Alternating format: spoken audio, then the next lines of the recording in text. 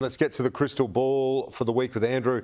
The Prime Minister lost the referendum, the yes vote lost the referendum, but they're not going to drop the reconciliation project. Look, it's going to be a really big news week, isn't it? The government's determined after the referendum loss not to just simply move on with business. There'll be talk here from the PM of continuing with attempts to close the gap in the face of the referendum defeat. But I'm also expecting some announcements this week away from The Voice. One big announcement in particular, I'm told, plus other announcements, including the government's migration reforms, are slated for the sitting week.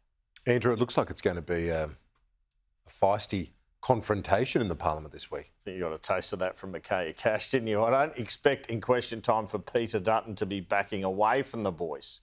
And I expect Anthony Albanese to hit back. So it could be well worth tuning in for the next couple of question times. The opposition will also be taking the PM on his response to the Israel conflict and concerns domestically. I think it's perhaps the most fiery question times of the term so far coming up. The government believes although Peter Dutton had a big victory here with the no vote, his position has dealt into a weakness for him in terms of the next election, with people believing he is too negative. You'll be with us next Sunday morning, but then departing along with the Prime Minister for Washington. Probably good timing for the PM after this defeat, isn't it? Next Sunday, he leaves for Washington for a state dinner and bilaterals with the US President Joe Biden.